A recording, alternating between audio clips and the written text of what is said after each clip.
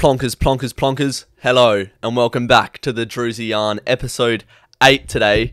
And we've got an international guest this week across the continent. I've called up big Drewzy MacDonald, big brother, mentor of mine. How you doing, Dosso? Thanks for coming on the Drewzy Yarn for the second time. Drews, it's an honour. It's great to be here. International. I am worldwide. I'm pretty sure on my analytics there's a small contingent in Cambodia. So international star, and it's great to be here. Thanks for having me. Where have you been, Dosso? You've had a bit of a hiatus on the tube. Obviously, we've stayed in touch. We're talking most of the time. But for the people listening who don't get to have that relationship with you, where have you been? And Ado Beto on Instagram actually asked that. Why'd you take a break? Oh, Ado.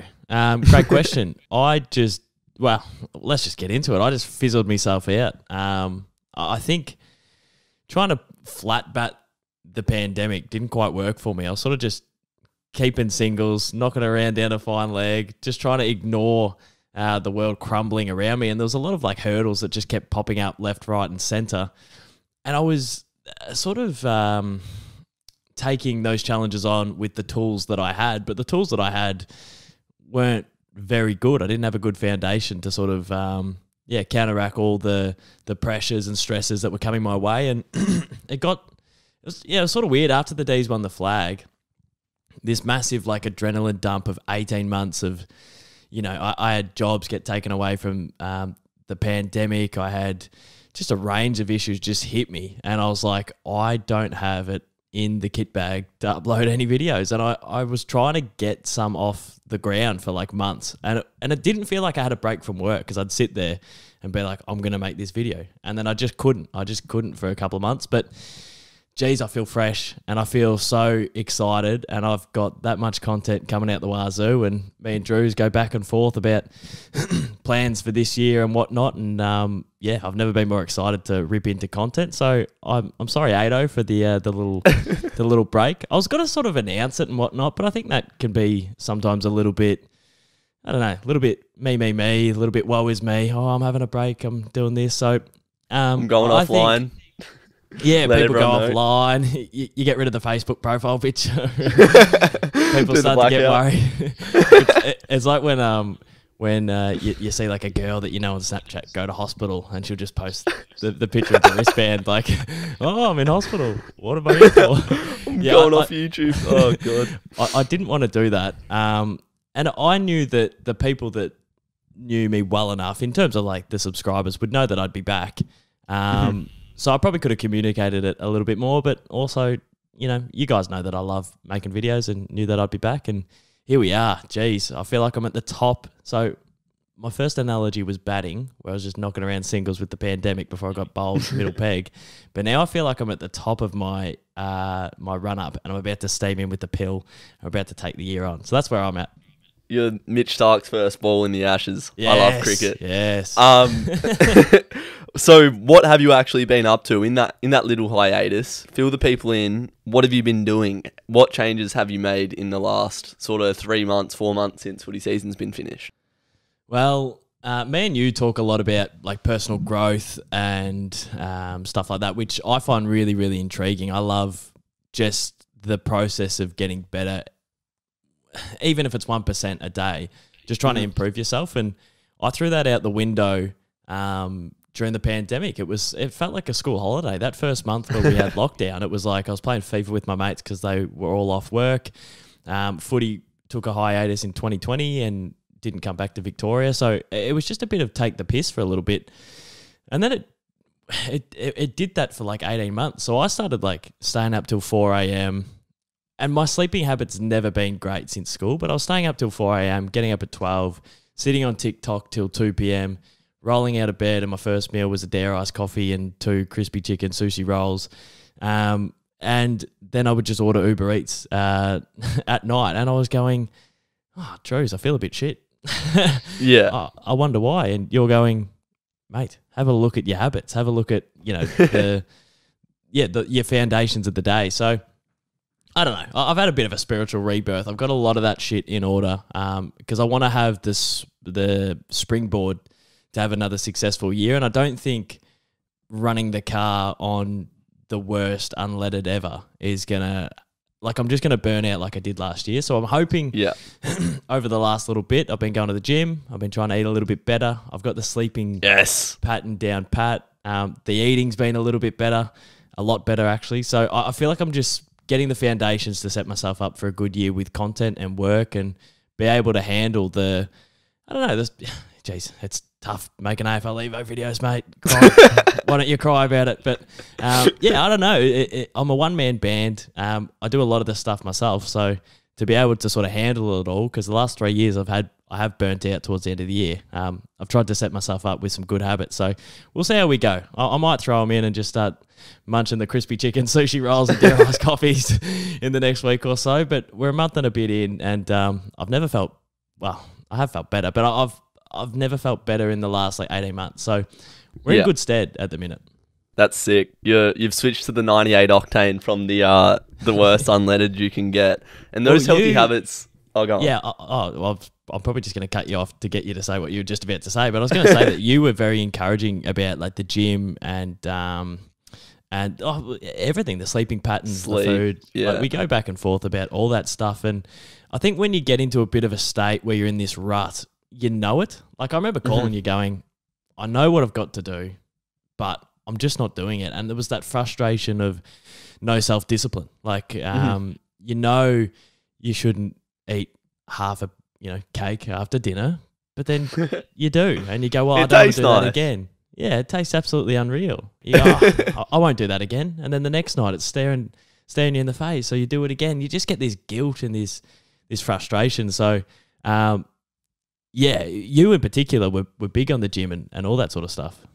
Mm-hmm. Well, talking about that cake analogy, like when you have like an impulse to eat the cake or to have a night on the bevs or whatever it is, like you've got to, you said the word spirituality before, and people think of spirituality as believing in God and star signs and everything like that, but it's just being like present in the moment and being like having reasoned choice that you've thought about thoroughly, not just acting on impulse, and just thinking about, why am I doing this action? Yeah, a lot of times over the last couple of years when we've been talking, I think it's just the ebbs and flows of a life as a human on the planet. But like we always go back and forth. When we're flat, we call each other up. When we're flying, we hit each other up. But I think exercise is one of the main things that's gonna hold you in great stead, because you're just getting your body to function the way it should be. Like, as a creator, you're always sat in your room, you're always on your laptop, you're always on your phone, on your socials and whatnot. And that's a whole nother kettle of fish, social media in itself. But just getting outside of your room and moving your body, working those muscles, making sure that your metabolism's right, eating the right things at the right time. Like, once you change the oil in your machine, you're gonna be operating on all cylinders, as opposed to just treating your car like shit, if you will. You've been going to Body Fit most days of the week, and I'm stoked for you, and you're seeing the benefits of it now. So the self-discipline, game changer, isn't it? Yeah, 100%. Like I'm, as you know, and I think a lot of the subscribers and the audience would know that I'm quite anxious, and I'm not a gym guy. Like in PE, I'm a prac guy. Like I want to rock up and kick the footy, and I'm not really a theory guy. And even though PE theory is essentially about sport and whatnot, and it should be a class that I enjoy, I'm not really a theory guy. So I'm not into learning techniques and learning muscles and learning this. I sort of want to rock up, be told what to do, be told how to move something, and sort of learn on the go. Rogie was massive on Body Fit. He did the 8-week challenge a couple of years ago, lost 8% body fat or 10% body fat. He went from sort of a good average rig to being genuinely ripped, and that's not the reason that I've started to go to the gym. It's more the social, and it's more for my head. Like I love getting into Body Fit in the morning. I've been going every morning, and there's a group of people around you, and you chat to the trainer, and you contrast that to what I was doing last year, which was, as I said, up till 4 a.m, getting my screen time up to 10, 11 hours scrolling TikTok. getting up at 12 and smashing a dare iced coffee and then just sitting there going, why do I feel horrendous? And now where I'm at is like I'm getting up, I'm getting the blood pumping, and for me it's not about like changing my body too much. Obviously it'd be great to get rid of the dad bod and the mud guts, but that's sort of a that's sort of a byproduct of just getting out into an environment where we're all like all improving, and I don't know, I've really enjoyed it. My girlfriend as well, is a big advocate for fitness and whatnot. So I've sort of had Drew's, Rog, my girlfriend Georgia, and they know, like, they do this stuff for the same reasons, just encouraging me to get into a place. But because I was so anxious and I was like, a room full of 20 people, doing exercises that I'm not quite sure I can do, I'm very weak, I'm very unfit, I was very apprehensive to do it for a long time. But I would say that exercise at the minute is sort of one of the main pillars in the foundations of what I've been sort of trying to build over the last little bit. And I'm not trying to sound preachy or anything, but just from my experience and a lot of people's anecdotal experience is that, geez, once you get into the swing of exercise and do it consistently, you probably won't turn back. And it's something that I am hoping to have in the kit bag for the rest of my life, hopefully. Forward 6 months and I'm smashing burgers and sleeping in. But at the moment, I do playing FIFA until 4 a.m. doing absolutely nothing. But at the moment, it is helping. And I'd encourage people that are anxious or that don't really feel like they know that much about exercise and whatnot. Like, a body fit environment is great, because the trainers come around and they go, "Oh, Kados, just, if your squat's wrong, but and they help me. Like, they go, put your heels to the ground and put your bum out. And then they'll float around the room and help others. But you've always got a lot of help in the room. When, in 2019, I would go to the gym at 10:30 at night by myself, so no one else was in there. I'd do exercises that I knew I was doing wrong, but I was too afraid to ask for help. And I'd get in and out in half an hour just to sort of tick off going, but it wasn't doing anything. When at the moment, I'm sweating, my heart rate's up, my MyZone's pumping. It's been pretty good. You were talking about being in that environment with all those people. Human interaction is another pillar, I think. Exercise is one, human interaction is another. And it goes back to you being in your room during the pandemic and whatnot, just being so isolated, only having your dad to live with, and you're locked in. You're not seeing people. That's something that I've made a conscious effort to do. When I go for a walk or if I go to the shops, I'll try to engage in conversation with the people I walk past. And it just makes you feel like a normal person. As I said, I like to think of being a person as being a homo sapien. What have we done for millions of years? Obviously, technology is advancing so quick that we're getting away from that sort of thing. But just engaging with people, smiling at them and having those interactions, because that's what makes humans humans. That community, that social aspect. Well, I lost that for 18 months, and so did everyone else. Like, I'm not saying my situation was worse than anyone else's, because everyone went through it. But even that, like, I think of the kids that have footy clubs to go to and schools to go to, and they couldn't quite do that for 18 months, 2 years. And even myself, I love the environment of going to the G every Saturday, and it's sort of like, it's one of those things in the week that sets up my whole week, and that got taken away, and just little things like that. But also, not being able to see the boys as regularly. It sort of gave, like, the anxiety a bit of a chance to grow, because we got locked away for, like, especially in Melbourne, for six odd months ish. And in that 6 months, I got really comfortable being at home and really comfortable not seeing people. And then it was a little bit harder to get back out into the world and see people.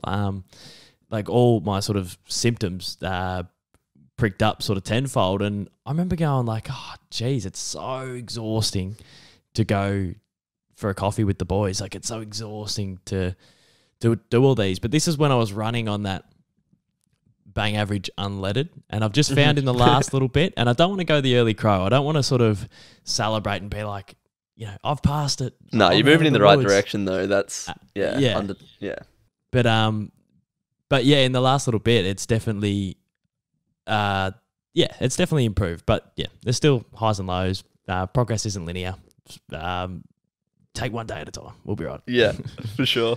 Something that you've done to sort of reduce your symptoms of anxiety, which I've created a habit out of, and I'm very happy to, is meditation. This is the spirituality podcast, mate. Yeah, this is great. This is a great podcast. So meditating, I'll go first. I am doing a healthy habit every month this year. So started in December, started early.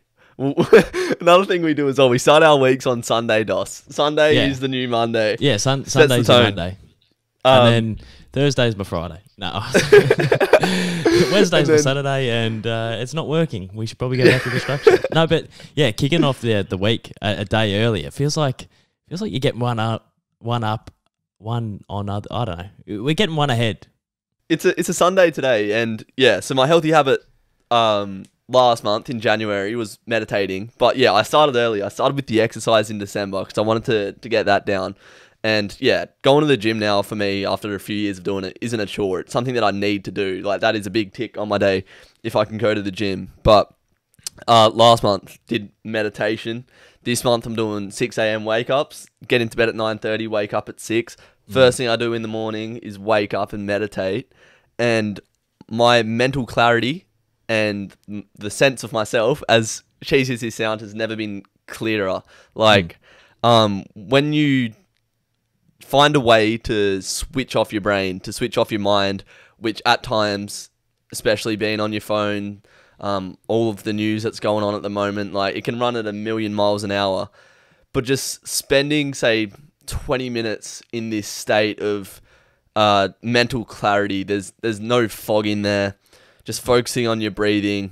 It's just so good to just shut off all that external noise and just look inward and question yourself about who you want to be and stuff like that. It sounds a bit cheesy, I know, but yeah, if you give it a crack, it's just like exercise. Like, if you go to the gym for a month or two, you'll never find anyone that says they'll regret it. And I'd say the same thing about meditation. Give it a crack. What has meditation done for you? Well, it's taken me ages to get my head around it. The lady that I was seeing that was sort of helping me with my anxiety really recommended meditating 3 times a day for 5 minutes. And it's one of those ones where if someone goes, oh, you want to get a bit fitter, do 10 push-ups a day. And it's one of those ones where you go, well, 10 push-ups a day is so little that I won't do it because it's so little. Like, if someone goes do 100, then I might have a crack at 100. Yeah. But I don't know, it's such a little change that it's like, how could that do anything? So she recommended doing 5-minute breathing exercises 3 times a day, which would help bring down the calm. She was like, the way she spoke about it was saying, like, I'm sort of, if you're watching on YouTube, this is only on YouTube? No, it's on Spotify. No, on Spotify and Apple Podcasts. Make sure you leave a review and a rating. Head on over to YouTube for this section. She said I was sort of like up here with the stress and like continuing to calm yourself down through exercises. You can bring your stress down a couple of levels where, like, instead of just being stressed all the time, you might be a little bit stressed, but through the exercise, you bring yourself down like a couple of levels. And that really excited me. But I was doing these 5-minute breathing exercises and I was like, this isn't really doing anything. So I was only doing it once a day. And then I sort of binned it in. And I've done that with exercise. I've done that with meditation. I've done that with everything. And it got to a point end of last year where I'm like, I went and saw her and I'm like, I'm not doing any of this stuff. Like, I'll just be honest. Like, I'm not doing it. And she's like, well, you got to do the work. Like, it's not going to happen if you don't do the work. And I was sort of desperate enough to be like, I've really got to have a crack at this. So I got the Smiling Minds app and and it's free, and they've got heaps of meditations from like 15 minutes to like 5-minute ones. And sometimes if I don't have that much time, I'll do like a 2-minute one, but I'll do it 2 or 3 times a day. And you can pick a bloke or a lady that speaks. You can pick music in the background or not. And it counts the time you've done for the day, and it has like a little streak next to it, and it's addicting. So I'm up to like 33 days in a row. I've done it over 7 hours, and it's only in like 5-minute bite sizes.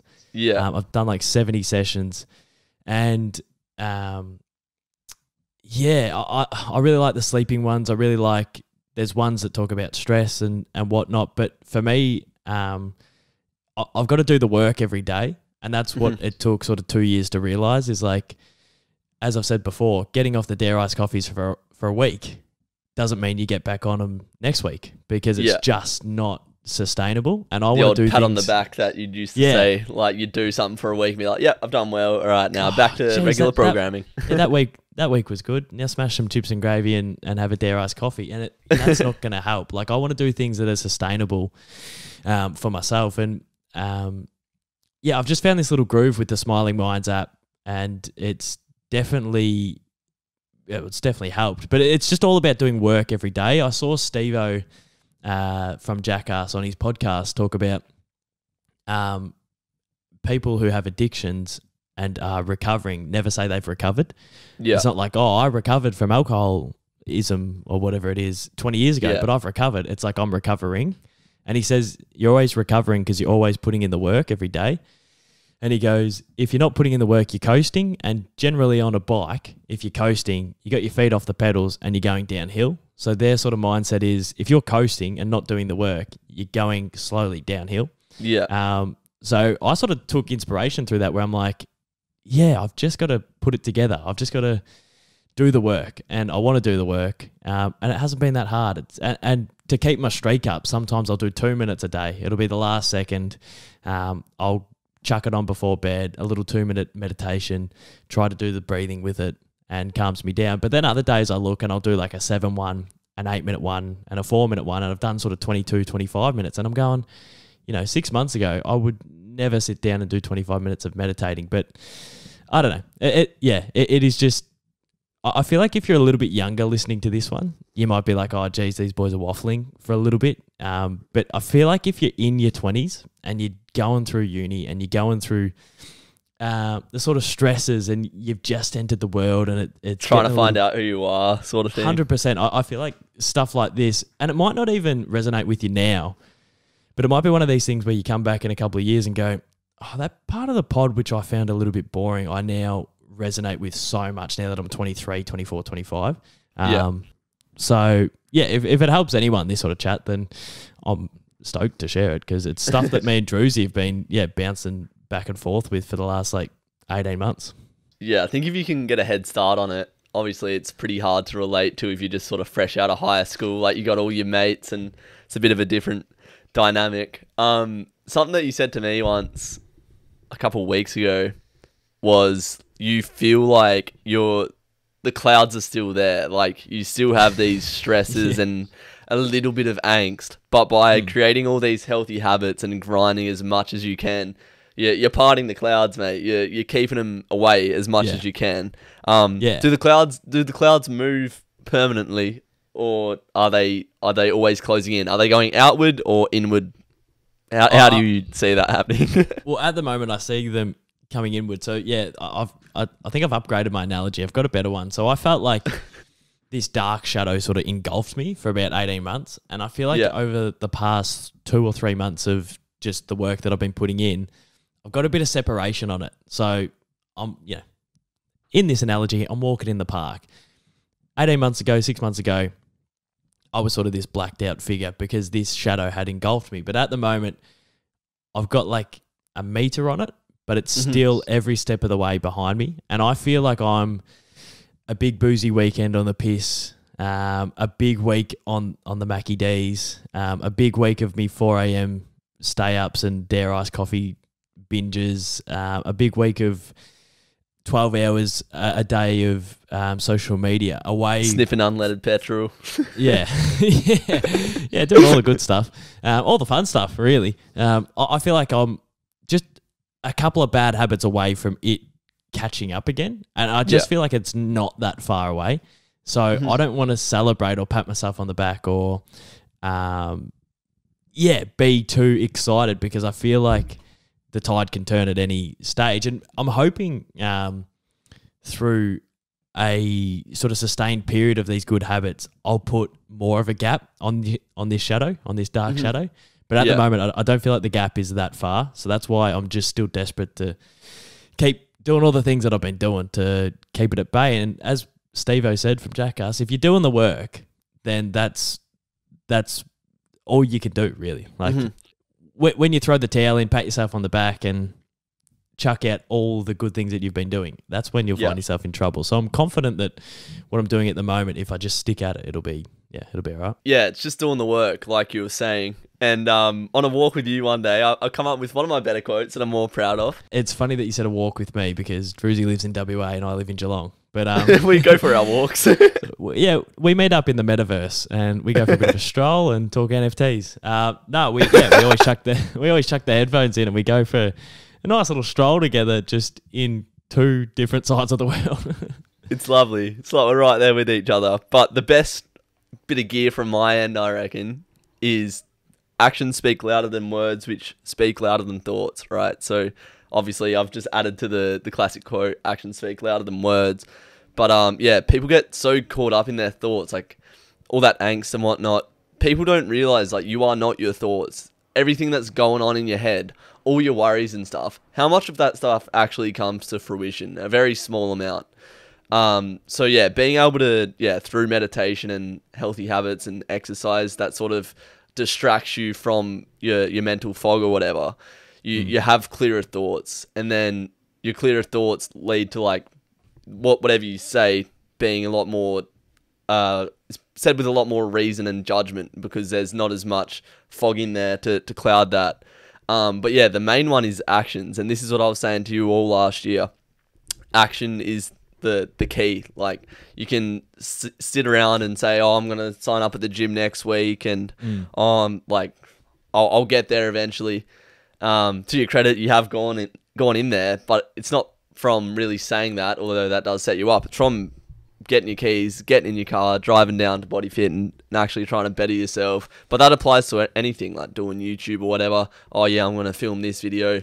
Are you actually going to do it? Or are you just saying that because you like the idea? And I think lots of people sort of start out, or when they like the idea of going to the gym, they'll say, oh yeah, I want to go to the gym and I want to lose weight. And it'd be nice to get into a habit of going 4 times a week, and then I'll start to eat healthy. None of that will happen if you actually make it happen. And I think it's once you start to actually do the actions, you realize it's really not that hard to get these healthy habits in motion and becoming a part of your regular life. And now you're like a month or 2 into Body Fit. Like, you keep doing that for another 2-3 months, it'll just become your daily ritual, and you won't even have to think about it. Yeah, 100%. And for me in particular, like, trying something new or trying something challenging or whatnot, it's very, very daunting. So for ages, I remember saying, like, I think I know the recipe out of this. And it's the most, it's obvious. It's not like I'm breaking new ground by saying eating well, getting sleep, and doing some exercise gives you a fair chop out. But I remember saying, for ages, like, I will go. But the thing holding me back was the thing that I want to defeat, which is that negative self-talk that you can't do this, that you're too scared to. You're too scared to leave your house. You're too scared to sign up. You're too scared to walk in and have a crack at it. And I remember telling you, like, I can't wait to go so much, because I get quite anxious anywhere I go, to be honest. And there's always like I always get those butterflies in my stomach wherever I go. And I remember telling you, like, I want to go so often to the gym that it's not like a big thing for me to, like, all right, I'm going to the gym. I wanted to make it a place that I go so often that I get really comfortable there. And it took like a month, but I'm at this point where, like, it's not a big ordeal to go anymore. It's sort of like just a thing that I do because I've been going 4 or 5 times a week. So hopping in the car, pumping the spins by Mac Miller. Shout outs the GOAT. Got the car windows down, just yelling, going, I'm the man. And then I rock up and lift less than a lot of the uni girls and the mums at the class. I lift a lot less. But I've gotten to a point where I've sort of ticked that box where it's not uncomfortable to go anymore. And it's sort of a big thing for me because a lot of places are. Yeah, you sent me a TikTok a couple weeks ago. Some bloke, a bit of a self-improvement bloke, talking about doing certain things in a day which will make your life better. One of those was lift heavy things, go in the ocean, and what was the other one? I always forget the third. It's this pommy bloke. It was like an 8-second TikTok. He's like, lift heavy things, do things that scare you, get in the sea, is what he says. And have you been doing that? If you do that, you'll live healthier and happier. I have, yeah. I love hopping in the ocean. I've lived in Torquay all my life and hated the beach. But I just, and it's summer at the moment, so that's not really, it's not that big of a task. But I'm into that like cold water, that sort of, there's something spiritual about the ocean as well. I probably sound like I'm off with the fairies this ep when absolutely not. If you don't like this talk, you can click off it because I'm loving it. Because I don't feel like I am, but like genuinely, like getting in the ocean has been like when you're in the water, your thoughts turn off weirdly. Like you can't. I stop thinking about like, oh geez, I got to edit this later. I've got this to do. I've got this to upload. When I'm in the water, because I'm like, geez, is that another big fuck off wave coming to hit me? Like, do I have to float over the? Oh, gee, is that a What's that dark thing in the water? All right, no, it's just seaweed. Like you just think about being in the ocean. You're very present in the water. So, I saw that TikTok and I'm like, there's no reason why I can't, go to the gym, head down to the beach because it's right near my house and do things that scare you. Well, everything scares me. So I've been trying to take on everything that I take on with a bit more positivity and a bit less like, oh, I can't do it, to fucking oath you can. So everything scares me. So I suppose I do things that scare me. Yeah, everything scares you. That's a good point. Everything is going to be hard to some extent. Like we've another quote that we like is choose what is hard for you. You're going to find it hard staying at home, being socially isolated, having a shitty sleep. Like when you have all these bad habits that are easy to fall into because you literally just have to do nothing to sit at home, eat shit food. It's so easy to do that. But you're not having a good time. Like life is probably harder when you're not doing those things. So doing those harder things much more rewarding and you're going to get future benefit out of it, which is really what discipline is. Yeah, that choose your harder thing that we go back on and forth on. It was like another meme or something that we saw on the internet and I sent it to you. And it was like, choose your harder. Like going to the gym's hard. Doing things that scare you is hard. Being disciplined, like going to bed at 9:30 is hard. Getting 8 hours sleep is hard. But what's also hard is smashing macas and being overweight. It's hard staying up all night because that seems easier, but you've got no sleep. So it's like choose your harder. Like it's hard to be fit, healthy, and self-disciplined, but it's also a different sort of hard to not be that. The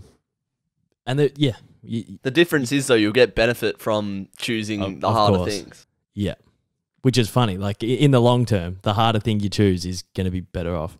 The world's weird. The world is weird. Isn't it weird that like the best food in the world is horrible for you if you eat it too much? And like the harder thing you choose is better for. Like it's just a bit fun and games. God, he's playing fun and games, playing funny buggers. We'll keep going on this self-improvement bloody big tangent that we started with. Yeah. You said when you're in the ocean, you're very present. And this is something that I struggle with a lot is being present. I think everyone does because you are in the position you are now in because of what you have done in the past, the work you've put in the past, and you look back on that with pride or you've made mistakes in the past and you learn your lessons from that and whatnot. But you also look into the future, like how can I be in the position that I want to be a few years down the track, a few months down the track, next week, whatever. But the present moment is the only thing that is actually real. Like the past is gone, it's not happening anymore, and the future is unwritten. Like people will take things for a given. Some people aren't ambitious or whatever because they feel like they don't have that self-belief to achieve what they want to do. But like the future, as we've seen in the last couple of years, you don't know what's around the corner. And like if you're doing the right things in the present moment, those are just going to be the building blocks for your future. So instead of looking to the future as the end goal, let's say, I don't know, Doss is the bloody Melbourne home games presenter, whatever it is, like staying in that present moment and obsessing over what you have to do to get there during that day. Like take that one day at a time and just absolutely smash out that day because that's going to hold you in better stead than looking into the future, daydreaming about it. We like a daydream, but it's that actions that you've got to do day to day. Something that I've started doing is writing down, shout out Struthless, you got me onto him, I've been watching him. So he said, write down 2 lists every day. One list of what you need to do, like you absolutely have to do, otherwise future you will be in strife. And then write down things that you'd like to do, including those things that you need to do. So a list of like important priorities, and then ideally I'd do this much. So let's say like I need to get this pod out today. So that's on the need to do list.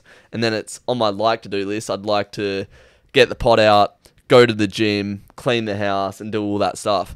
If you tick off the things that you need to do in that certain day off, that's a tick. That's a tick on the day because you've got your priorities done. And then if you clean the house and go to the gym, that's an added bonus. And that is different ways of getting dopamine. And it's doing good things like that, which have helped me. But yeah, staying in the present moment, it's a hard thing to do. But yeah, it's something that I think everyone can benefit from, just being present and enjoying life, because one day we're going to die and you don't want to spend your whole life looking to the future, or looking back into the past. Like, just enjoy the day for what it is. Yeah, well, you said there's different ways to get dopamine. Oh my God, the way that I was getting my dopamine in the last 18 months, and it was probably off the back of not having much work to do or having gigs and stuff taken away. So you start to sort of I can't remember the word, self-punish yourself a little bit. You're like, oh, well, all these gigs that I had lined up. Yeah. What's the word? Deprecate?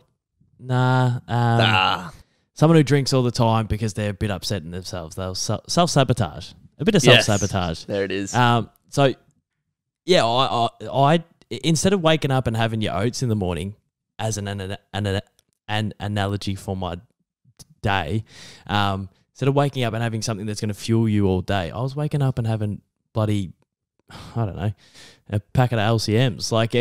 The way that I was living was like my dopamine was fueled off like little sugary hits and non-sustainable hits. So instead of going for a long walk or a bit of exercise or a bit of a run, I'd flick through TikTok for 10 hours a day. And instead of eating something that's going to sustain me all day, I'd have something that was caffeinated, like a big Dare Ice coffee, which are delicious, and I haven't had in that long, and I might go and get one today. Treat yourself. And the amount of like little sugary hits of dopamine that I was getting were just unsustainable. And it's a lot of things that a lot of people do. Like a lot of people are stuck in that pick up your phone, little impulses, little sugary hits of dopamine. And if you can ever get a chance to detox off all those sugary hits, oh man, just give it a crack. And you'll find out how hard it is. Like when I started to try and put the phone down from 10 hours of screen time a day to about an hour, hour and a half, 2 hours at the minute, God, was I like reaching for it. I was like trying to pick it up. I was like fiending for my phone. And that's when you start to realize, oh, geez, like it's not a choice that I'm picking it up. Like I'm not picking my phone up as a choice. I'm not staying up till 4 a.m. as a choice. I'm not eating shitty food as a choice. It's just these impulses and these habits that I've got, these little sugary hits of dopamine. And when you switch those out for your long form, like those energy burns, those sort of long form energy burns of dopamine, then you're fueled all day and you're not looking for those sugary hits. Yeah, you can't let those little impulsy little dopamine rushes get on top of you. You have to be on top of them. You got to be in control. I remember like last year your screen time was extortionate. Like being on TikTok, Insta, Twitter for so long. You really have to control those impulses and make sure that you're on top of them. Setting time limits on apps is something that I do. So Insta, I have like half an hour a day. I'm not on TikTok too much, so I don't have to worry about that. But I've deleted Snapchat off my phone, deleted Facebook. It takes away time from doing the things that you want to be doing. And this is something I've been reading, like the Daily Stoic, like Stoicism, a page a day. Just realizing what is real. Like you've been saying no to some things as well, like going out and seeing some people at times. Not because you don't like them or because you don't want to see them. It's just like, where do you want to spend your time?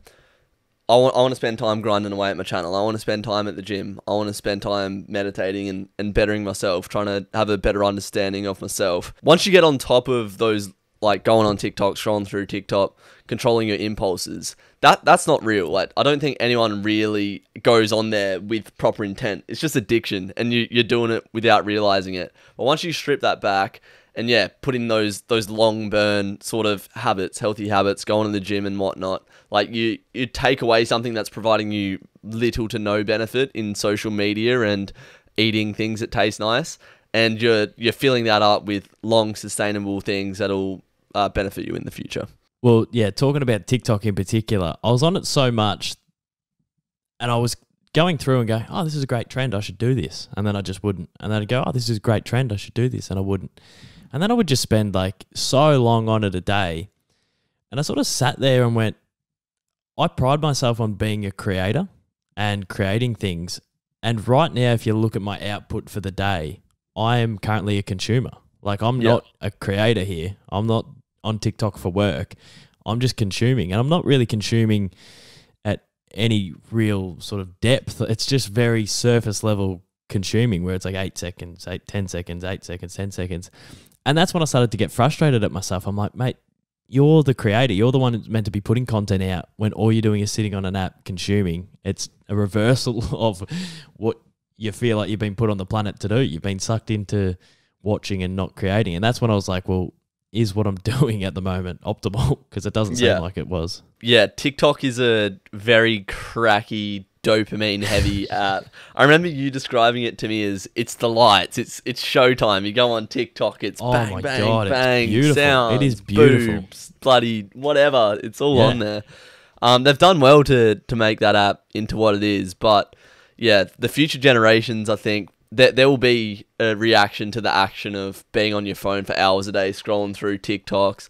And the thing with it is, something that I haven't had to deal with personally, but a lot of people have like an issue with themselves because they aren't as, I don't know, fit or as good looking or have as many followers as people online. And it just has such a negative effect on people's self-image when it's really, it doesn't mean anything at all how many followers you have and whatnot. Like, having 6,000 subs, you having 60,000, like that has nothing to do with your identity of how you are as a person. Like, just because you could have 10 million subs but not be happy with yourself. It's like, these numbers mean nothing.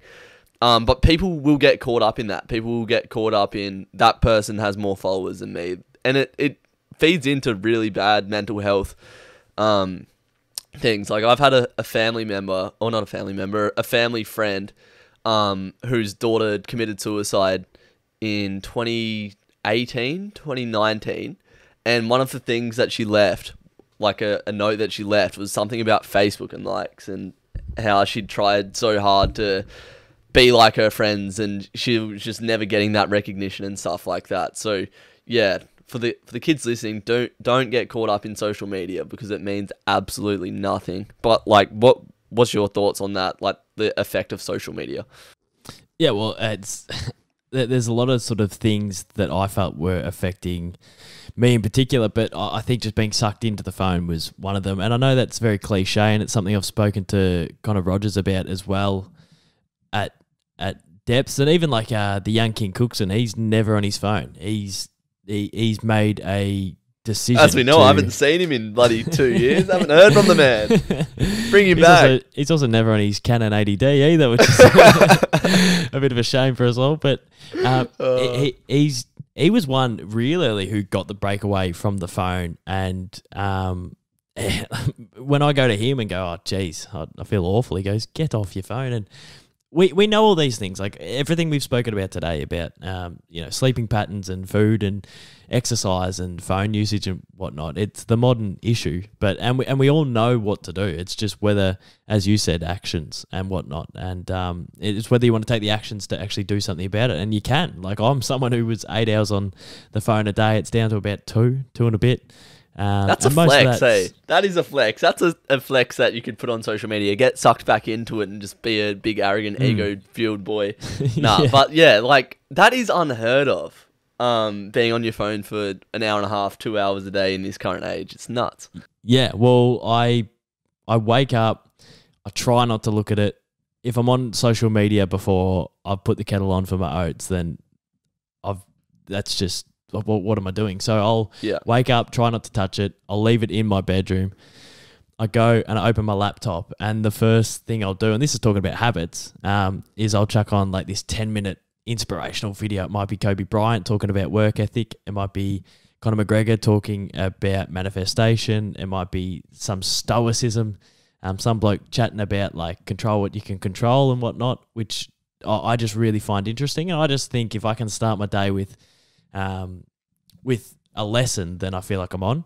And then I'll do a bit of work for about an hour, and then I'll knock over a meditation and go to the gym. And if I do all that, I haven't touched my phone by about 11 a.m. Like it's still 11 a.m. and I haven't really touched my phone. How good is it when you lose your phone or something like that? Like, I love when I don't know where my phone is because I haven't been on it for hours. Yeah, it becomes a challenge. Like at the moment, the streak on the meditation app is at 33 days, and I'm like, I want to get to 34. When I've been on my phone for like 30 minutes and it's 4 p.m, I go, geez, can I keep it under an hour for the day? Yeah. So it becomes a bit of a challenge, but oh man, if you're spending 8 to 10 hours a day on your phone and you sleep for 8 hours, that means you only got 6 hours not in the phone. Yeah. And if you live to 90 and you spend 8 hours a day on your phone of screen time, you're going to live 30 years of your life in your screen. That is nuts.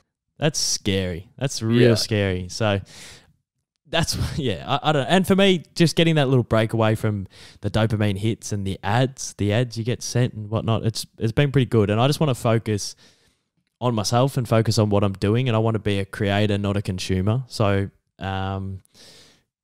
giving the phone to Dusty Martin's been pretty handy the last little bit. What would be your advice to kids that are caught up in social media and it affects them? Like, one thing that I despise is Snapchat scores, like streaks and just that snap score in general. Like, if you have a snap score that's over like 2 million, 3 million, like the higher your score, I think, is an indicator of how addicted you are to your phone. Like I don't know if people flex their snap scores, if that's a thing or whatever, but like that is not something to be proud of, how big your snap score is, because it just means that you're getting caught up in something that really isn't that real. And obviously Snapchat's a good thing to stay in contact with friends and a lot and whatnot, but there's a lot of negatives that come out of that as well. Yeah. Well, advice, I don't know. You got to figure it out for yourself. You got to feel shit on the app to then go, I don't want to be on the app. And when you do get that clean breakaway, you just, it opens your eyes a little bit about like, I don't know, the amount of like, I've been Googling laptops recently because I want to upgrade some of my equipment, and I'm getting bombarded with like laptop ads on all my social medias, and it starts to, like, I am the product a little bit. Like, I'm being sold to these companies, and I do feel like that a little bit, where it's like, oh, geez, like someone's paying Instagram to feed me stuff, and it's very, very obvious, and it's very obnoxious, and it doesn't make me feel very good. And then I'm getting sucked into this phone. So I'm getting sucked into this thing that they're farming like products out to, but I can't get off it. And it's a very, very trappy at times. And I'm not talking about the rap genre. So yeah, I don't know. It's I think you just got to find out what's best for you. Sometimes people will be so busy and be working on their phone that 6 to 7 hours is what they can do. But I just think if you're trapped on the socials, that clean break is very, very handy. This break in the podcast is still brought to you by absolutely nobody. My podcast is available on Spotify and Apple Podcasts, so if you are listening on those platforms, please leave a rating and a review. It helps out the podcast more than you know. I also post my podcast clips on my TikTok at _Drewzy, so go follow that up and enjoy the rest of the episode. It's a good one. The people haven't come here to listen to us talk about us trying to better ourselves still, so they couldn't care less. They want the footy yarn. They want the footy talk. Yes. AFL 2021, the best year in your existence as a Melbourne Demons fan. You've reached the pinnacle, mate. You are a premiership supporter. How does that feel? Because I wouldn't know. Amazing. Like, really, really amazing. Like, just the work of a lot of people over a long period of time, a lot of blood, sweat, and tears, to all come to fruition was very, very exciting. And then you, like, instead of going back through the old press conferences and the old interviews and seeing this number 1 draft pick's going to be a star, and it's like 10 years later and they got traded and retired.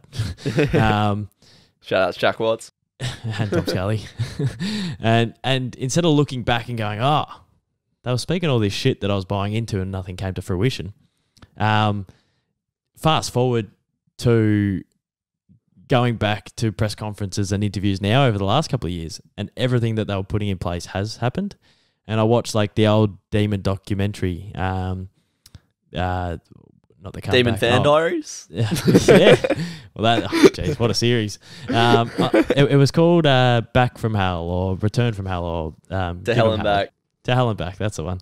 And I was watching that back, and that was in 2019, and it's Simon Goodwin at the end of 2019 where we finished second last, getting up and saying, we want to be selfless, we want to be hard, contested, we want to play for each other. And he's saying all these things that in 2021 we were getting applauded for and recognised for, and just shows you how much work things take. And to see the boys, I was just so happy for them. I was so happy for the board, the past players. I was happy that I got to see it with Dad, and it was amazing. It was an amazing night, and it was an amazing final series, and they did it in a bit of a canter. So I don't know whether I'll ever watch the D's do that. So, like, the stress levels throughout that final series wasn't too bad. So I don't think I'll ever be in that situation again. So it was an absolute privilege. It was so sick to see, like, the club culture of Melbourne take off. Like, yeah, as you said, the seeds were planted a couple years ago when Goodwin took over. But that selflessness is the mark of a champion side. Like, you look at Richmond, it's just that brotherhood, because it doesn't matter how many Nat Fyfes and Paddy Dangerfields and Paddy Crippses you have in your team.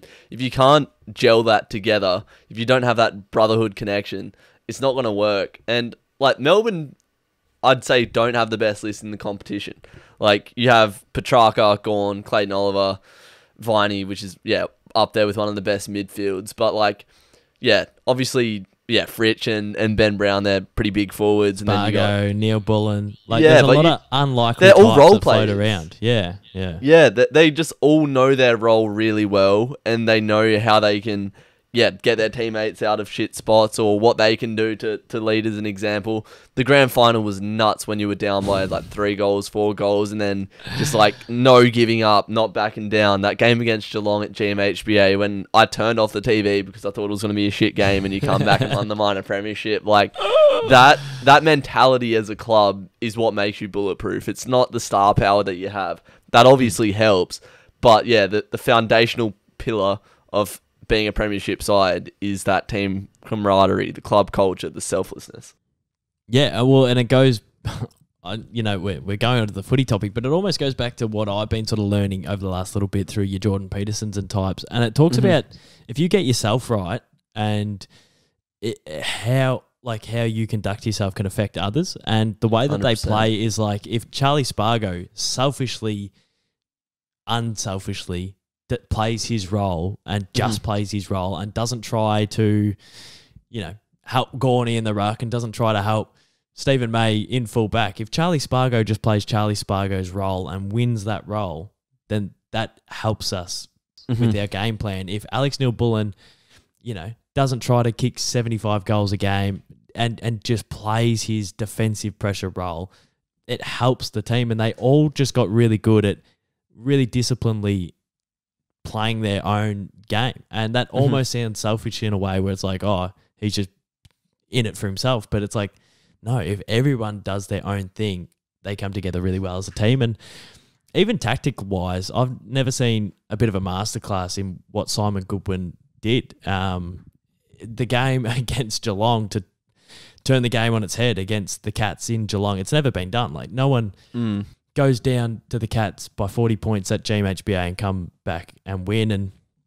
even to then mix it up and flog the Cats in the prelim. It was just very impressive. And then the way he had a plan B against the Bulldogs as well, halfway through the grand final, biggest game of the D's in almost, in 60 years. And just the sort of whereabouts to be able to change the game, and the players as well to buy into Goody so much that he can have that effect. It was just incredible, and I don't know, it was just amazing. Yeah, it was crazy. Yeah, I'm reading at the moment 11 Rings. It's a book by Phil Jackson. If you don't know who Phil Jackson is, he coached the Chicago Bulls to the 6 championships, finished up there, and then just went and won another measly 5 at the Lakers with Kobe. So he coached Kobe, one of the best ever, and obviously MJ is the GOAT. Imagine having a coach in the AFL that won 11 championships. Like, that is unfathomable. But yeah, reading through his book right now, like, and we go back to that self-help and improvement of yourself and whatnot, but that was like one of his biggest things as a coach, like helping players realize who they are and what their purpose is on the team and how they can be selfless to make the system work, I suppose. But yeah, and massive that's what the on his Tigers meditation. That's what the Tigers did in the last couple of years. They all bought in, with your Ben Crows and whatnot, to this, like, we don't want some bloke coming into the side and doing something that isn't innately him. We want individuals in our side. And that sounds selfish. Like, we want a bunch of individuals, but we want individuals to perform at their best. We don't want anyone coming in and playing a role that they're not comfortable with. We want the best, he might be a worse player than this bloke coming in, but he's that best player for that role.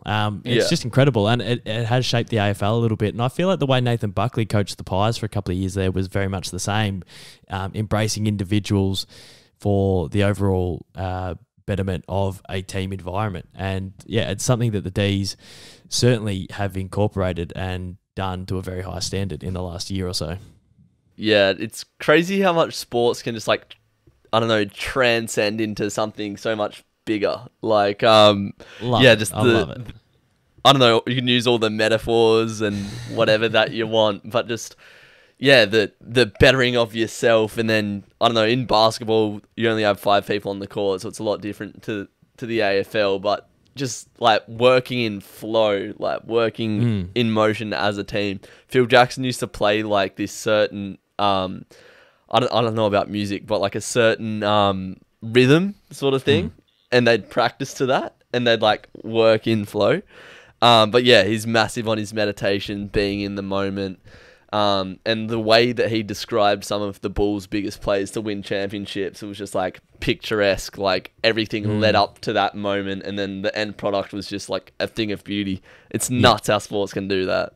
It would have been similar in the D's Grand Final, I suppose, like, look at that game at GMHBA when you come back, like, after being pumped down there for years and years and years. Like, you can't write scripts like that. You can't make that up. Yeah, I felt like the Grand. I wrote a thing to Adrian from the Debrief. He hosts the Melbourne Fan podcast, and I said to him, I'm like, I don't know what'll happen over the next month, but what happened in GMHBA and in Geelong was significant. Like, to me, it was one of those things that if it was the movie, it sort of rippled throughout the universe. What they did in terms of banishing the mental, pardon the pun, demons over the last, like, 10, 20 years down at that football ground. We'd taken it up to the Cats over the last couple of years. Like, the babies in 2018, your Olivers, your Petrarcas, your Brayshaws, who were all like 21, beating the Cats in 2018. And the Cats midfield at the time was Dangerfield, Selwood, Gary Ablett had just come back. So, maybe it might have been before Gary Ablett was back. But in 2018, for that young group to take on the Cats and beat them, and then have a couple of lame years, but still develop. And then just, all those horrible results down in my hometown, for them to just banish all that, the weight of all that in that second half, because it was staring down the barrel of it happening again. And I'm going, we're second on the ladder. It's the best season we've ever had. And we're still going to get pumped by Geelong. Like, when will this end? Like, will this just happen forever? This is the best Melbourne football side I've ever seen. And it's still happening. So when is this not going to keep happening? And It stopped happening in that second half. And if you watch the game back, which I have 55 times, in that third quarter, we don't kick our first goal until there's like 5 minutes left. So they chased down the 45 or 42 or 43 point deficit in like a quarter and 5 minutes. It's mental. It's absolutely mental. But Gorn, you are a big, sexy bastard. That was, and I go to that ground every year. And sit through it all. Like I sat through the 180 point loss and didn't leave the whole game. I just sat through it. And I love when like your footy side is playing in your hometown. It's just so exciting. It's like all my heroes. I remember going to Simmons Stadium, Skilled Stadium for years and just being like, oh, David Neitz is going to be walking around Geelong. Like Russell Robinson is going to be in Geelong. Like that is crazy. And then I'd watch them just get rolled every game. So I just wish I was there. If I was there and Gorney marks it, I probably would have died on the way out, but it would have been worth it. It was incredible. Yeah. Season 2022 is going to be back up and running, hopefully. Obviously, it's going to be very COVID affected again, but still keen, nevertheless. It's easier to win one flag than it is to win two, believe it or not. So you're gonna be chased this year. You're still the flag favourites, obviously, because you just ran through the final series like it was nobody's business. But yeah, it's gonna be an interesting season now that you're being chased. Now that you're the new standard, it just changes the dynamic completely. Are you confident that you can go back to back? That footy club has 56 more years until I start getting a little bit impatient. What they did will serve me for a long, long time. But, geez, the sort of motivated, hungry bastard in me goes, to see one more live in the flesh would cap it all off. And maybe I'm asking a bit too much given the current run rate in flags for the Melbourne Footy Club. But, yeah, I think they can do it. I think the age demographic is ridiculously you're pretty young, hey? Exciting. Like, half our team were 21. Yeah. Like there was your James Jordans, your Tom Sparrows, your Bowies, Cozzy Pickett, Luke Jackson, Trent Rivers. It's ridiculous, the youthfulness. And then we got that core of 26-year-olds who, like, you don't play your career best footy till you're 27, 28. Yeah. Ish. And we got Petrarca winning norms and Clayton Oliver 2-time All-Australian 3 best and fairest. What we've got is so special, and the core group is so special.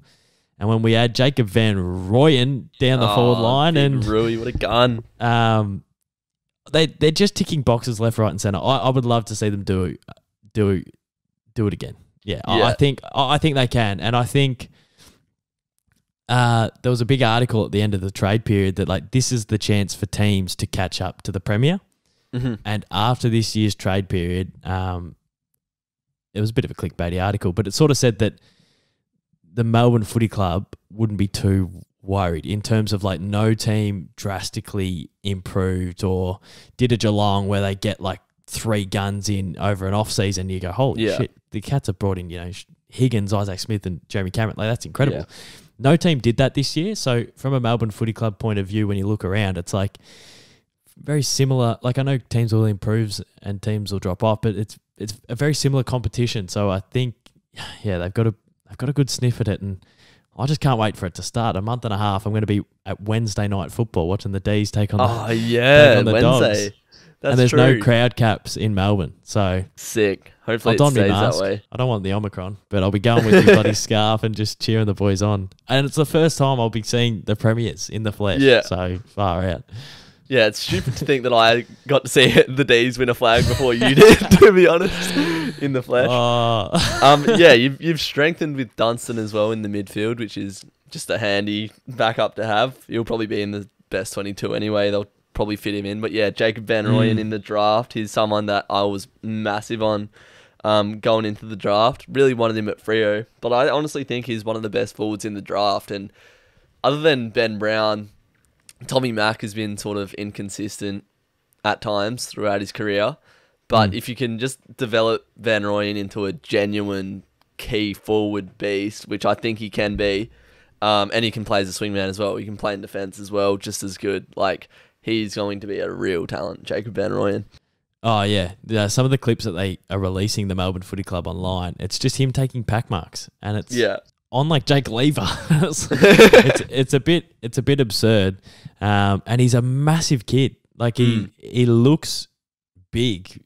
And I don't know, like the way our development is at that football club, like for years we'd get first round draft picks and I wouldn't even bother learning their names because they'd be chewed up and spat out of the competition as fast as you could say Jacob Van Rooyen's going to win the Coleman. But it was just really, really disappointing. But now the way they develop at the footy club, there's no reason why he probably can't play round one. Like what they did with Luke Jackson, this sort of skinny athletic kid who just started taking midfield centre clearances in his second year, was absurd. I'm still really bullish on my man Sam Wiedemann. Yeah. I reckon if the VFL was still running and it was a normal season, he would have cracked into the 22 towards the end of the year. Tommy Mack's first 12 rounds were exceptional, but he was a little bit quiet for the rest of the season, and I reckon that would have caused some competition for spots. But Tommy Mack was still solid throughout the finals, gave a target. He gives Ben Brown the biggest chop out. But I still think, Sammy Weed could probably crack in, but the thought of like a Sammy Wiedemann, Lukey Jackson, Jacob Van Rooyen forward line over the next 6 or 7 years is very, very exciting. Can't believe you've snuffed out Cozzy Pickett, Luke Jackson, Jacob Van Rooyen, just all these WA boys, chucked them in your side, and they're just going to absolutely kill it. The kid we got at 19, Blake Howes, watching some training footage, he moves like a silky operator. And we just keep topping up. So now you look at the list and it's like a big bulk of 26, 28-year-olds, not really many over 30. It's like 26, 28.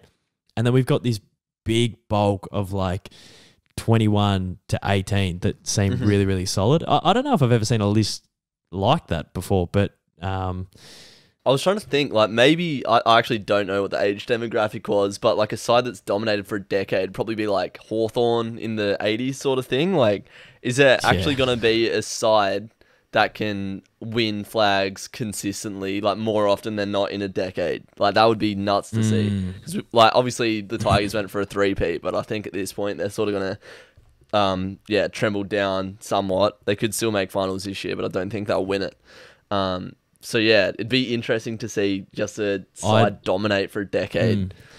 It's funny, the Swans almost had that decade. I was talking to one of my mates after the D's flag, who's a Swans man, and he goes, yeah, it sucks to lose them. And I'm like, mate, you've seen a couple flags. And he's like, we lost in 2006, they lost. He then saw them lose in 2014. No, 2014. Who won in 2012? They lost to the Bulldogs and they lost to West Coast. And I don't know if there's an extra one in there, but he's like, yeah, I've seen us lose like they lost to the Bulldogs, Hawthorn, West Coast, and they won 2012, right? The Swans? Yeah, I'm pretty sure they won in 2012. Yeah. But they could have had like a decade like that. They were very, very good. They'll be up there soon. The Swans will be a top 4 side this year, I reckon. That's exciting. Yeah, they're a scary side. And they've probably all got COVID as well, so they're going to be in good stead because they've already had it, shouted out, ready to go now.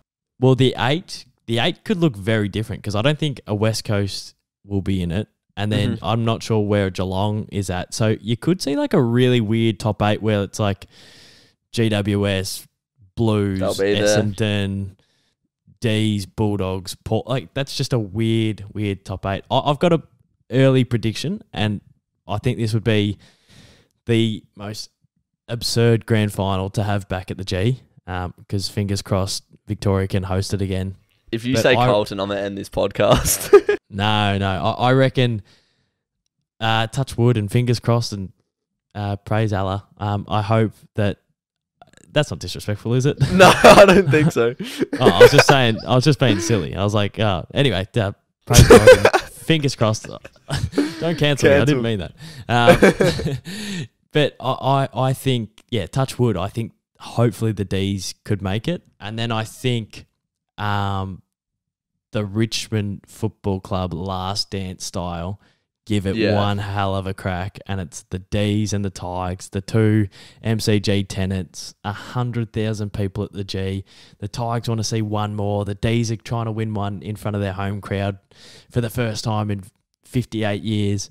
I just think that just would be an absolute granny and a half. Yeah, I just wrote off Richmond, but they definitely could bounce back. They only had one blip this season, but yeah, they finished. Like they were in but they had 3 flags and they played in a prelim. Like when you're finishing your season in end of September, have a bit of a bender until like all throughout October. Your preseason's pushed back and all those other teams are working. Like for them to not make finals, they can really reset. They've got the champion DNA in there. They could really make a run at it. So yeah, I think Richmond and West Coast, for both of them, it's a make or break year. Are you serious or are you not? And if you don't make it this year, West Coast, I think it's time for a rebuild. With Richmond, probably the same because, they're, again, one of those sides with a lot of role players. No real stars. Obviously, you got Dusty and Jack Rewalt. Jack Rewalt's probably pushing the end of his career. But yeah, other than that, like, who do Richmond really have that are going to sustain success? I think their window has come and it's slightly just closing. And can they slip through one more time to the other side of the premiership window? We'll see, but I don't think they will. So with footy season, Dosso, comes footy content, and I'm missing it very much because my views are at an all-time low. What have you got planned for the AFL 2022 season? Obviously, there's a lot of exciting things which you can't talk about, unfortunately. But tell me what you can. What's the plan, man? Well, this week I've got a goal recreation challenge with Tommy Mitchell coming out. So I think... Let me just... That's a dub. That is a win. we count those. That'll be a video that hopefully the audience gets around. I've got some big ideas for this year. I want to do a Team MacDonald versus Team Rogers style series, and I'm putting in place... I'm planning it all at the minute where I go and take on other AFL YouTuber channels and whatnot, and take on other AFL influencers. My mates who are all in the goal recreations, just going around taking on people in that 6-on-6 half court, the 50-metre lines, the clearance type game of football. So I want to film that and release it like a reality show. Like I want to have it like all cut up and all dramatic, but then also release the full games separately as well. I'm going to start a Patreon, Drews. I reckon I want to do sort of less content on YouTube in terms of like I want to... The output, just reduce the output on YouTube.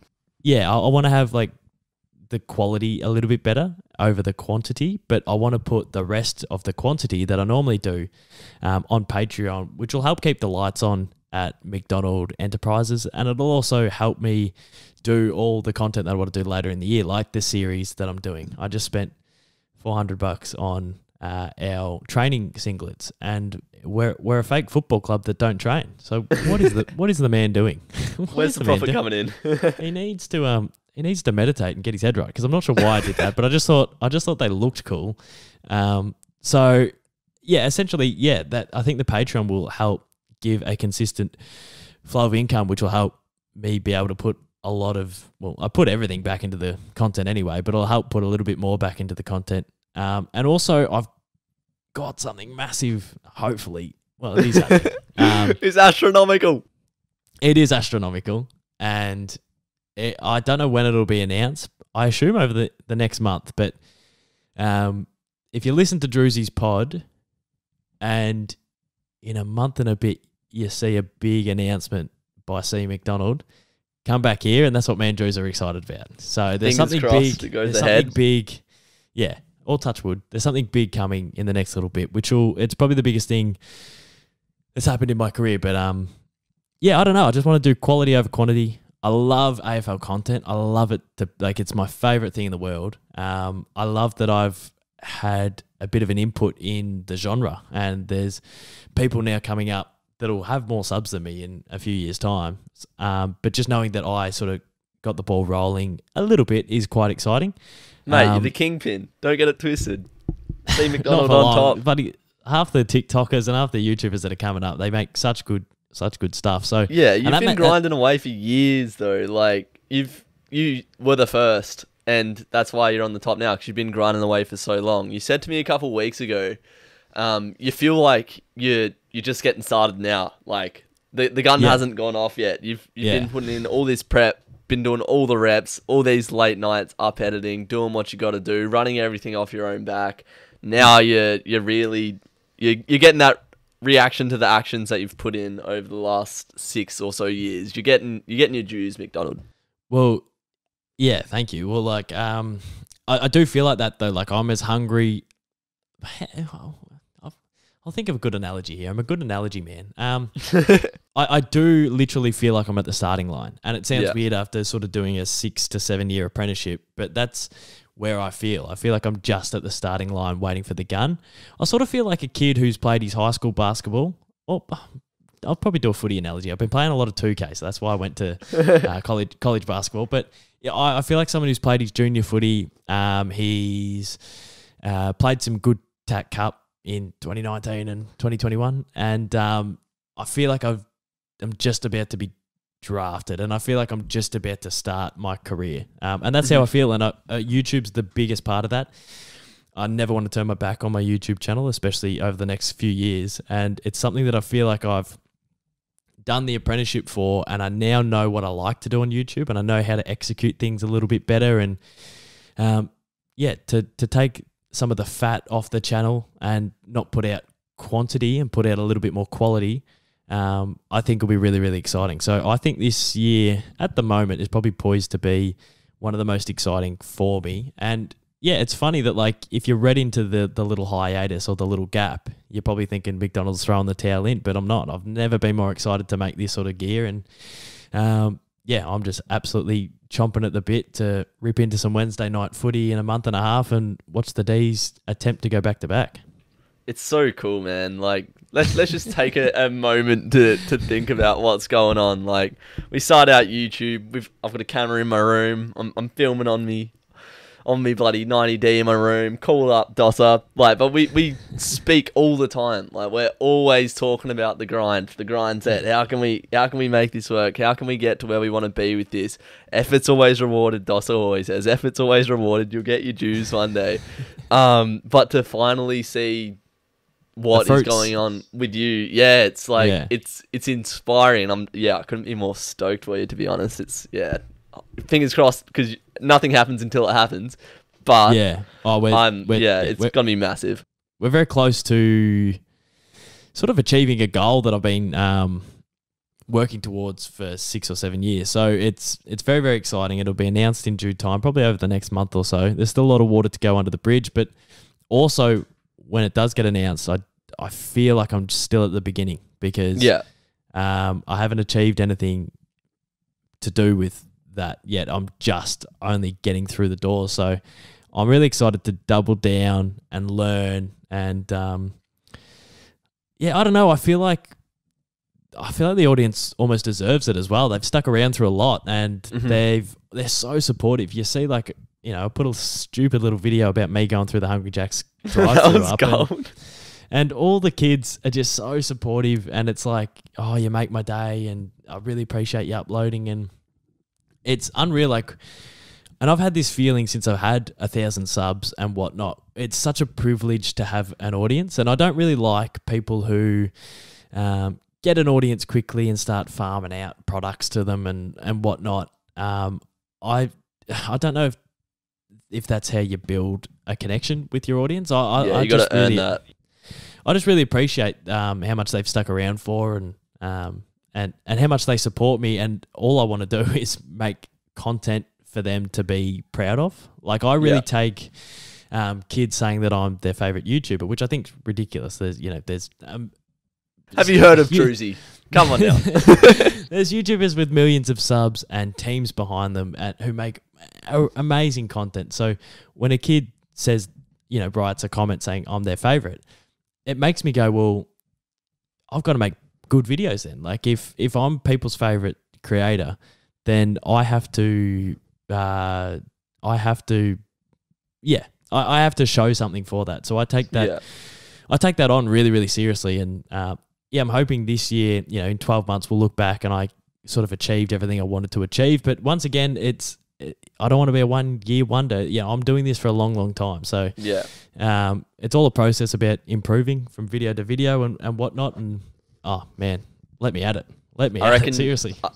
I like to think of it. I don't know if you played much COD, but you know how you can like prestige, like you level up, you go up to level 70, and then you prestige, and you're back to level 1, but you got a new emblem, or like jiu-jitsu stripes. Like you've been earning your stripes over the years. You've probably just been upgraded to like a purple belt, I reckon, or a brown belt, but you have no stripes now. You got to earn your stripes at this 100%. New level.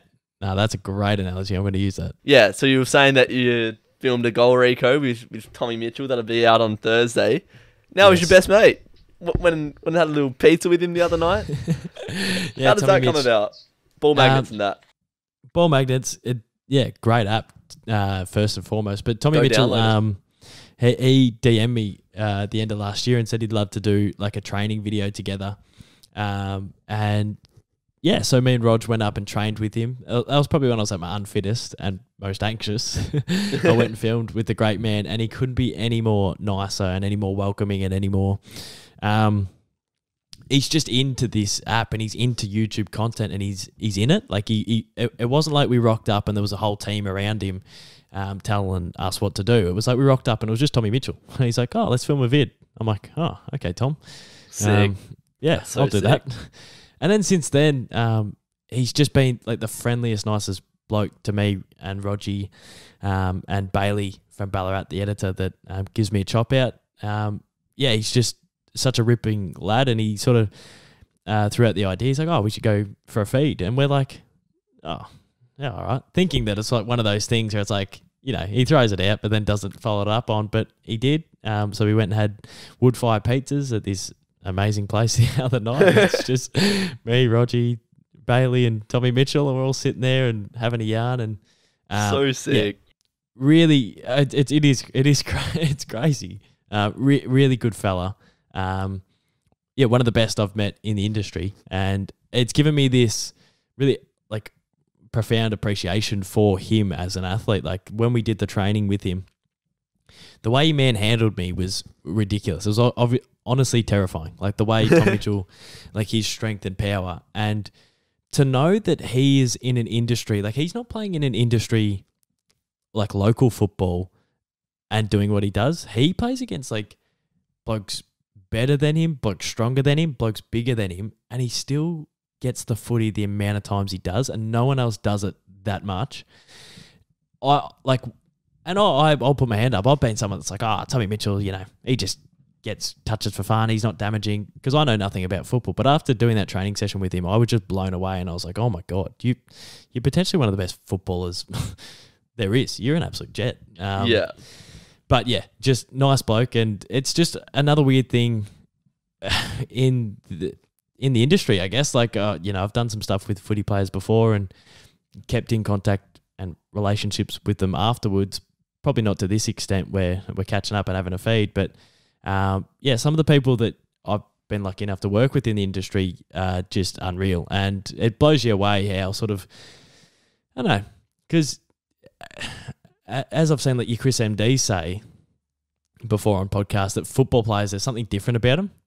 Like you'll meet someone else who's sort of famous and it's like, oh yeah, you're famous. But when it's a football player, it's like, oh my God, you're a footy player. Like you were on the footy cards that I was selling when I was at primary school. They have to go through such a grind, and like you can't fall into being a professional athlete and sustain that at a level like Tommy Mitchell has.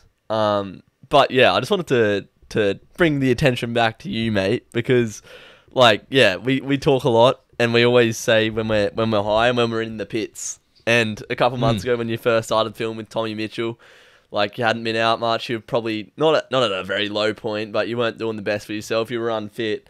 Now you've come out of that. You're much fitter, and you're producing content with him. And you got to count your wins. And this is a big one, and yeah, what you've got coming is a massive W. So that's a big couple W's there, and yeah, hold your hat on it. But we're earning our new stripes anyway.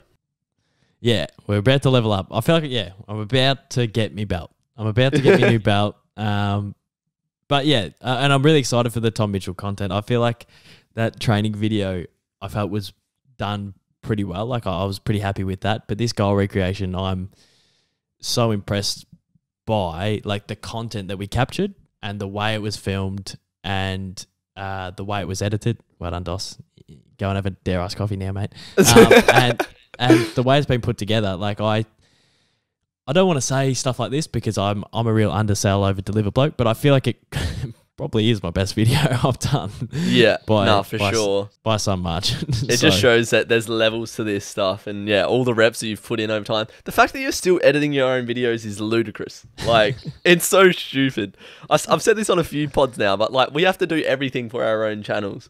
Like everything you see, the thumbnails, the audio, the cameras, the editing, everything is done by us. And at the end of the day, what we really want to do would be to just rock up, have all that done for us, which is something exciting. I'm not going to reveal what you're doing, but you will have a team that you'll be working with coming soon. So well, and that's it is exciting too. Like I like being the one man band, and I think I'm a bit of a control freak now, where sometimes I'll palm off a video to Bailey, who gives me a chop out, and I go, let me at it. Like I'm a control freak. I'm a bad passenger seat driver. So and I got to get better at that. Like if I am going to work with Bailey, well I will be doing videos where he gives me a chop out and cuts a couple of things up for me. I got to get better at communicating what I want in them. But yeah, the one thing that I'm super excited to do in the next month is crack in with a team and collaborate with like-minded people who are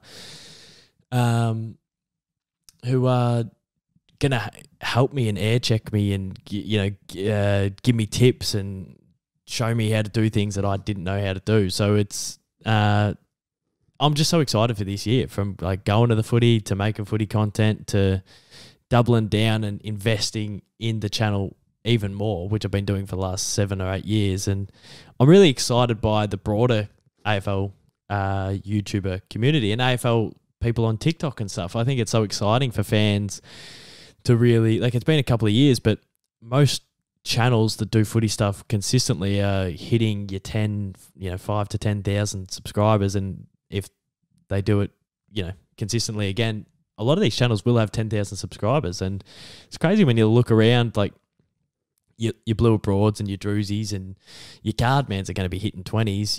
Your True Footies are going to be hitting 30s. And I don't know, it's just amazing to look around and see that everyone can get a lick of the ice cream, because I just think that YouTube's such a big space that everyone can. So I love, the amount of collaboration and sharing, and I love the standard that it's getting to now. So I think it's an exciting space and exciting place. And I think in the next 4 or 5 years, it will be exciting. Hopefully I can crack the hunch. Your Cardies will probably be on your 200s. Your Drewzys will be on your hungies. So I won't be in Australia at that point. I reckon I'll probably be irrelevant by then. Well, you'll be on a mill with your Manchester United content. But it is exciting, and I just think, I don't know, it's Australia about 10 years behind America and the UK, but we're starting to catch up, especially in the sport department. And I'm happy that I had some sort of a hand in it, even though my hand was filming on my webcam and making shitty footy videos. But it's good to see that, like... I might have said this in the last one that we did, but I feel like you're the pioneer. Like, you're mining into this cliff, and you've been chopping away at it for years and years and years, and then Cardi comes in and gets his pickaxe and he's swinging into it. True Footy's getting his drills in there. Yeah. But the community's become really sick. Like, to see Cardman go from a little boy to doing what he's doing. He's got one of the most interactive AFL YouTube channels that there is. Mitchy Ryan, destined for massive things. UCat's going to have a breakout. Yeah. There's probably a few I'm missing. Shout outs right Hanchy if you're watching. True Footy CP gets up for this year. Did you say UCat? I did say UCat, yeah. Oh, good. Yeah, UCat's going to be most improved this year, I reckon. He'll have the biggest year. UCat, it's crazy. Like, I watch a lot of that sort of stuff, and I tune into a lot of the videos, and man, like, as I said, when I started with my $99 webcam, and I'd have to have it connected to my laptop to film. So when I did parodies, I would take my laptop and my webcam and film stuff.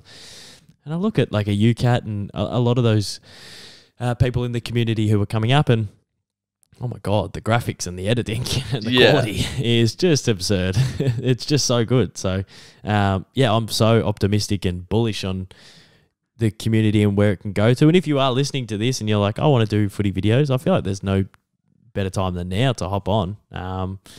All you got to do is start. You just chuck stuff out. You've got a camera on your phone, which is better than the webcam that I started with. And you probably got editing apps on your phone that cost way less than the stuff that I started with as well. So, go out, have fun, film some stuff, chuck it up, and we'll give you a shout out this time next year when we're mentioning them all again.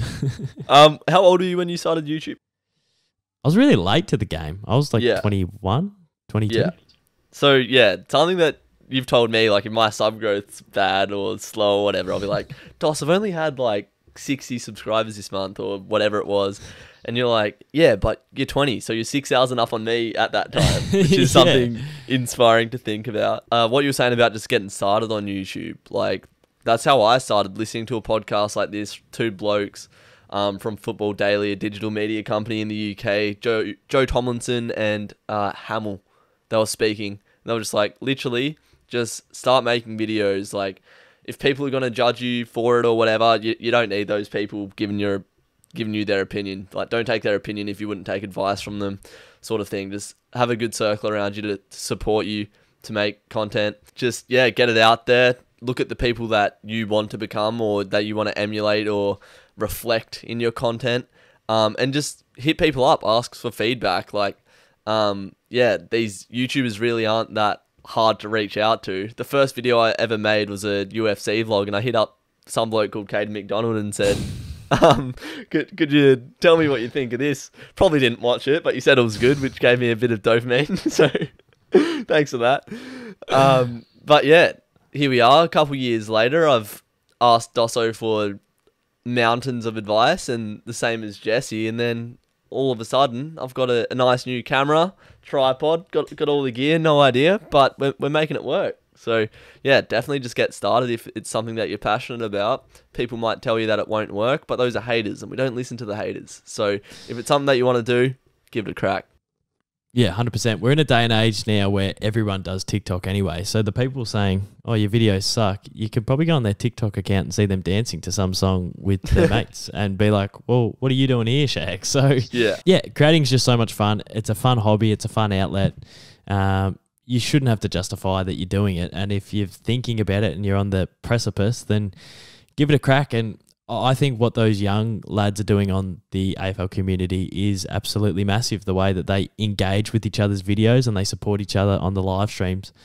It wouldn't take long. Like, all you'd have to do is comment on a couple of the boys' videos and sort of ask a bit of advice, even from those lads who have this whole friendship group based around AFL content. It's not like impossible to start, and then you start making mates, you start making videos with those mates, you start meeting like-minded people, and you're away to the bloody beaches, and all of a sudden you're smashing a margarita pizza with Tommy Mitchell, and you're going, how the hell has this happened?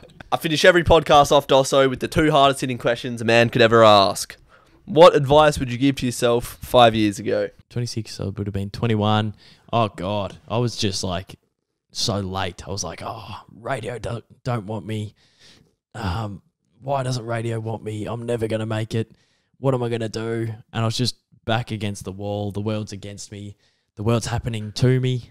And I was just really frustrated. And I had a conversation with my radio lecturer who said, start a podcast, start YouTube. And I haven't looked back since. And I've had opportunities off the back of that advice. Like, I've had opportunities off the back of just doing my own thing. And I'd just say, and I think he knew it. I think 21-year-old MacDonald, considering he's here now, I think he knew it. Like, he had this this foresight and this ambition, this unwavering sort of belief in himself, which vision for sure, which we lost a little bit over the last 2 years, but we're getting it back. But he just knew that he could make it, and so I would just say keep going. Like, no matter what, just keep going on the path that you're going on, and back yourself in, and continue to back yourself in, which I don't think I would have had to advise him that much on, because he already did that. And yeah, geez, it's crazy that, like, if I had said, oh, what you're trying to achieve, touch wood, hopefully in the next month, will happen in 5 or 6 years. Yeah, it's funny if I said that to him back then. He probably would have felt like that was a long way away. Like he would have been like, oh, 21 to 26, what the hell? But it's not that far away. It's actually very quickly, and it's actually very young. Like to land something like this is, I'm not 45, so Yeah. Be a bit more patient. That's a good one. Be a bit more patient is probably what I'd say. Yeah. No, I like that. Just having that vision and always having faith that if there's a will, there's a way. And not getting caught up in the negatives of it. Like YouTube isn't all clout, money, fame, and boobs. There's a lot of late nights at your laptop grinding away. There's a lot of 10 out of 10, not in the good way, videos. When you upload a video, if it's 1 of 10, it's the best out of the last 10. There's a lot of 10 of 10s, as I've realised, uploading in this summer period. Yes. And those will get you down. But hopefully one day I'll have a podcast with sponsors and people that can set up lights for me and whatnot. That'd be just sick to work towards something like you are about to be presented with. I'm 20 years old, so hopefully by the time I'm 25, a bit like yourself, I can have something that my dues will be rewarded with, if that makes sense. Well, there's genuinely no reason why you can't, and the only reason you won't is if you don't. So that's just the long and short of it. Like I've got a lot of mates who are in and around my videos who I think are funnier, better, more confident than I am, and they just don't do it. And the only reason they don't have it is because they just don't do it. And they go, I'd like that. And I go, you could have it. You could absolutely have it. And I'd help you have it. Like I will handball it to you. Just catch the ball. And by the time I'm sort of given the handball, they turn around and get distracted by something else. So I just think it's, if you want it, well, for you in particular, once you get to 6,000, whether it takes 50 years, you will get to 50,000 subscribers. Like once you get a small amount, it rarely goes down. So the only way is up. So if you just keep doing what you're doing, it will happen. And the only reason it won't happen is if you don't. So like the only person stopping you from doing what you want to do is you in most cases. Obviously there's caveats to that, but there's no one stopping you from doing what you want to do, mate. Follow your dreams, as cheesy as it sounds. All right, we'll finish it off with, where do you see Caden MacDonald in 5 years' time? 31-year-old dosser. So excited. 31. That's prime time, I reckon. Bailey Fridge. Yeah, oh man, I'm so excited. So I've had sort of like conversations with my mates recently, and they're a bit, I don't know, when you start approaching 30, it gets weird. Like all the boys start thinking about like moving out and settling down and whatnot, and we're only 26, but and a lot of them are like, oh, that sort of sucks. And in my head, I am so excited. Like the book I'm reading, which is The Adventures of Caden MacDonald and the Five Musketeers, is just so exciting. Like every day I wake up, there's a new page I read, and it's the best. Like, and he goes through some shit and he fucks a lot of stuff up, and he does some self-sabotage, but then he gets on the assault bikes, a body fit, and he feels better, and then he smashes some Darrow's coffee and feels bad. But what I'm reading every day of The Adventures of Caden MacDonald and the Three Musketeers, it's just so exciting, and to know that the next 5 years is a chapter is really, really exciting to me. Like I cannot wait to see what unfolds, and I can't wait to, crack into every obstacle and every hurdle. And I love building things. I love building the channel. I love building relationships with people, and just work-wise, relationship-wise, I'm so optimistic and so excited. So where will he be? I reckon I'll still be doing YouTube. I reckon I'll still be uploading. I'm hoping that I'll have other gigs to do with YouTube. I'm hoping I've legitimised myself in the media a little bit more. I don't know if that's given the front bar a chop out, or I don't know if that's, what's Triple M up to. I don't know. I don't know what that means, but I'm hoping that I'm not just the YouTube guy, but also like legitimised in the media a little bit more. And I just want to make stuff. I love making stuff. So, and if I could do it with Georgia riding shotgun, I think that would just be grouse, because I think what we've built over the last couple of years is is amazing as well. So I'm just very optimistic over the next 5 years, and I'm a big future guy. I don't really live in the past. I'm on to the next and excited about the next. So I cannot wait to see what happens. You'll probably be in Melbs at that point. Man, that'd be the dream. With a Pommy accent going, oh, geez, the last couple of months were unreal. Oh, jeez. Let's crack in. Let's film some stuff, brother. Yeah, that'd be the dream. Like, setting up a digital media company with you. Like, you can get your reps in the industry over the next couple of years. I'll go live my life in Europe for a bit and then come back and we just get cracking into this. But anyway, that's probably a good spot to leave it. Is there anything you want to plug before we go? Thank you for coming on, obviously. Oh, no worries. Get around the goal recreation. I think it's my best video ever. I think it's Tommy Mitchell. It's a goal recreation. It's before footy starts. Usually I've chucked them out on Christmas Day before. Like, I don't know what I'm doing, but I feel like I've timed it right for the first time in my life. It's at a stadium. It's at a stadium. It is at a stadium. It's just potentially my best video. So I would love people to check it out. Stay tuned for the Patreon and whatnot and the exciting news coming up. You won't miss it. Like, if you've heard it on the Drew show, and then you'll know what I'm talking about when it gets announced, and touch wood and whatnot, if it happens. But it's an exciting time. It's an exciting year, and I appreciate the people that have listened to this, but are also subscribers of me. Yeah, I just appreciate you guys. Yeah, sticking by me, and let's have it. Let's absolutely have it. Let's have a crack. So keen to see what happens. I appreciate you a lot, mate. You mean a lot to me. And you've been a great mentor to me, inspiring bloke, and you mean a lot to a lot of people, and you've made a difference in a lot of people's lives. So I appreciate you, and you've given me more clout once again. Thank you, mate. I genuinely appreciate those words.